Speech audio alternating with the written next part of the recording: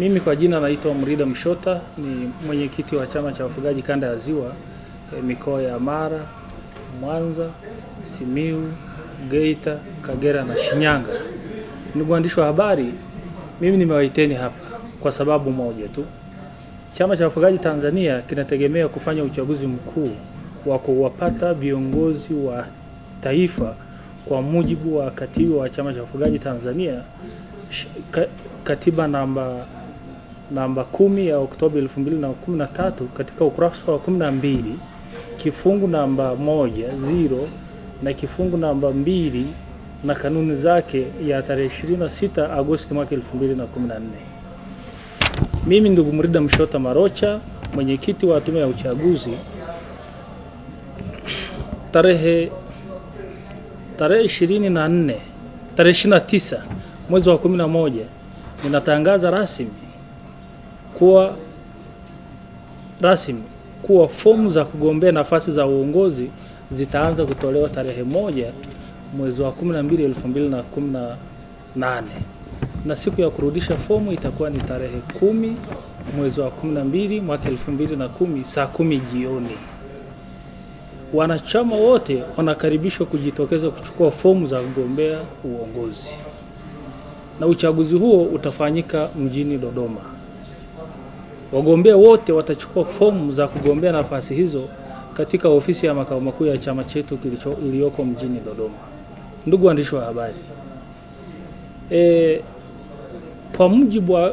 kwa mujibu wa katiba yetu, kwa sasa hakuna kiongozi yoyote ngazi ya taifa, kwa sababu muda wao umekwisha, atakayeitisha uchaguzi hapa mjini Dodoma hadi hapa uchaguzi utakapokamilika tarehe 16 mwezi wa 12 2018.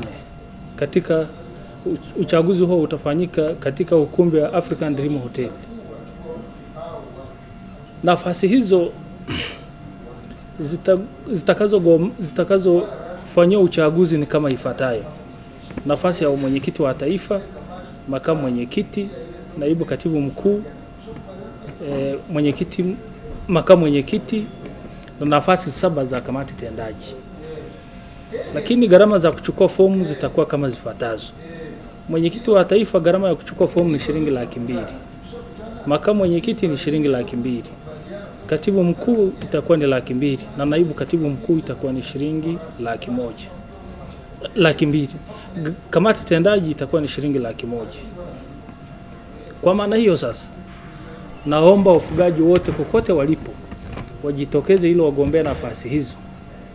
Lakini kwa yoyote atakayetumia rushwa au kufanya kampeni kwa kuchafua watu wengine, hii atakuwa ameshajiondolea sifa za kuweza kuwa kiongozi. Lakini cha mwisho kabisa, kwa yoyote atakaye itisha mkutano bila kibali ya tume ambayo imechaguliwa na chama hicho, watachukuliwa hatua za kisheria dhidi yao. Toka tupate usajili hii wa chama chetu cha wafugaji mwaka 2013, tulikuwa hatujateua tume ya kikatiba ambayo itasimamia uchaguzi. Kwa mara ya kwanza sasa ndio chama kutumia kanuni zake, kanuni namba 2, wameteua tume ya uchaguzi ambayo ina jumla ya watu 7, kwamba wahakishe viongozi watakaopatikana wawe ni viongozi sahihi na ambao wataweza kutumikia wafugaji bila kona. Ni kweli yametokea mapungufu kule nyuma, lakini yale hayatajirudia. Na mimi hawajafanya kosa kunichagua mimi. Na yote yule atakaye jaribu kuharibu uchaguzi huo, sisi kama chama cha wafugaji, lakini pia kupitia hata serikali, watakiona cha moto. Kwa jina naitwa Joshua Lugaso. Mimi ni mfugaji kwa makazi na kaa mkoa wa Morogoro katika wilaya ya Mvomero. Kwa sababu tuko tunaelekea katika uchaguzi tarehe 16 mwezi wa 12 mwaka huu, tunatamani kwamba chama chetu sasa ipate wafugaji wenyewe ambao wana uchungu na mifugo, na sio watu ambao wanakuja kugombea kwa hitaji maslahi binafsi, kujinufaisha na kufanya chama cha wafugaji kama chaka la kuaibia wafugaji. Kwa hiyo mimi nitumia nafasi hii kwamba tunamuomba pia Mwenyezi Mungu atusaidie tupate hao viongozi ambao wanajua maana ya mifugo, na pia ni wafugaji wenyewe ambao wana uwezo wa kuongoza wenzao na kuwaunganisha. Sababu chama chetu ni chama cha wafugaji wote nchi nzima bila kubaguana kwamba huyu ni Masai, huyu ni Msukuma, huyu ni Mgogo, ni Barabegi. Ni chama ambao ni ya kwetu wote. Na pia tunatamani tupate sura ya chama hii viongozi wake pia katika ngazi zote zile 5 kama mwenyekiti, makamu, katibu na katibu msaidizi na mweka hazina, tusipate jamii moja katika eneo lote. Tuwe tumeunganika ili tuweze kupata umoja zaidi yenye nguvu zaidi, tupate sauti yetu kwa sababu sauti yetu bado haijasimama. Kwa sababu kwenye chama chetu tuna salamu wasema ufugaji ni maisha yetu na maisha yetu ni ufugaji. Kwa hiyo ili sana ile iweze kuonekana ni lazima tupate viongozi ambao wanatokana na wafugaji wenyewe, ambao wanatoka maeneo ya ufugaji, lakini sio watu ambao labda wako katika shughuli zao Dar es Salaam.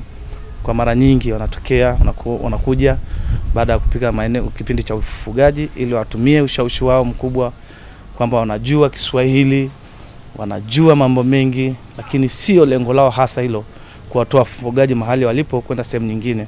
Na ukiona sera ya nchi sasa kwamba tuwe na viwanda, na swala kubwa ambalo inatutesa si wafugaji, swala la soko la mifugo. Lakini tungekuwa na kiwanda kikubwa kama kipindi enzi za baba wa taifa, kwa tunajua kwamba unakuwa una viwanda vya nyama, kiwanda cha ngozi Morogoro, zote hizo zimekufa. Lakini tungepitia chama hiki kasimama na tukao na ushirika yenye nguvu, tunaweza tukao na viwanda vyetu si wenyewe. Na ndio plani yetu na ndio vision ya chama cha wafugaji kwamba tufikie mahali mifugo yetu badala ya kuendelea kupigwa katika mahifadhi za taifa na marisasi na kupigwa na kuleta ugomvi kati yetu na wakulima katika nchi, tuwe taifa ambalo linatulia. Lakini pia sera ya mifugo, wizara ya mifugo na serikali ione mifugo ni sawa ambalo inaweza katoa nchi na sio mfugaji peke yake, kwa sababu ina uwezo wa kuingiza mapato. Sababu ukiangalia halmashauri nyingi nchi hii sasa hivi zinaendeshwa na minada za mifugo kwa ushuru unayokatwa. Kwa hiyo lazima serikali nao wakaona rasilimali hii ya nchi itengenezwe sera nzuri, miundombinu nzuri ili pia ipate kutulia na kupata maeneo ya malisho ya kutosha